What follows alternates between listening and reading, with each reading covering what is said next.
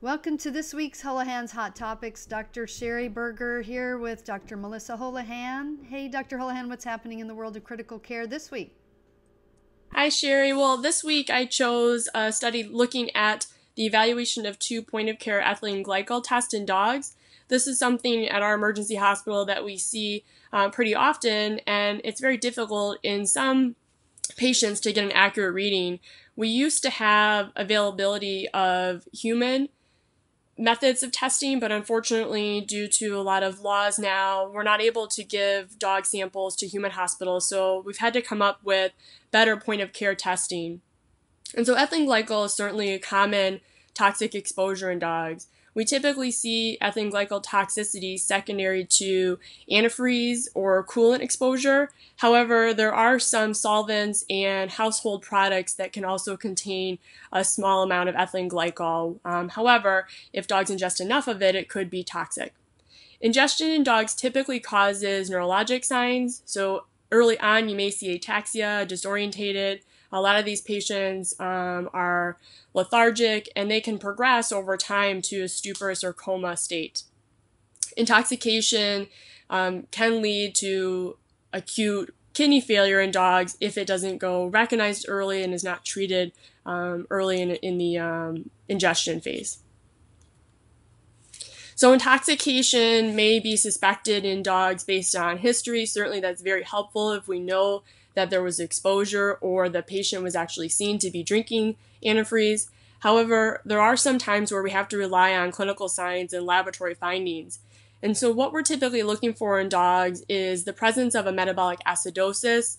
A lot of times we can see an increased anion gap, high glucose, high phosphorus, and a low calcium in some patients, and this is typically due to the formation of calcium oxalate monohydrate crystals. And those are typically the dumbbell-shaped or the picket fence-shaped crystals that you may see in the urine. However, the gold standard diagnosis is done with gas chromatography, and unfortunately, this test typically takes about 3 to 5 days to get back, so it's not going to be very helpful as a point-of-care test for our dogs when we need to treat them within hours of exposure. So that's why this study set out to look at the 2 commercially available point-of-care ethylene glycol tests that are available in dogs to date, and they compared this with the gold standard testing. We were hoping that by this study, we could find a clinically applicable test for early identification. And so both of these assays are designed to detect ethylene glycol levels as low as 20 milligrams per deciliter. This study looked at 10 healthy university dogs in a teaching hospital.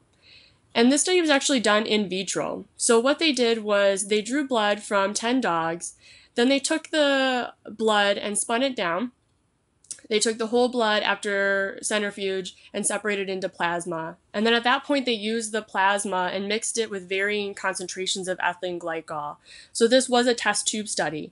And what they did with the concentrations was they prepared the samples, they randomized and blinded the samples to the authors, and then the samples were scored as either negative, 20 to 50 milligrams per deciliter, or greater than 50 milligrams per deciliter. And then both of the tests were evaluated based on sensitivity and specificity for detecting the ethylene glycol calculated. Results of this study showed that the KC ethylene glycol test strips had excellent sensitivity and specificity, and both actually were 100% in detecting ethylene glycol. They had good agreement between both readers, and there were 2 different readers on both tests. However, the VetSpec ethylene glycol test was less sensitive and specific, and there was some variation between both readers. So the sensitivity about 65% in the first reader and 95% in the second, and the specificity was about 70 or 40 depending on the reader.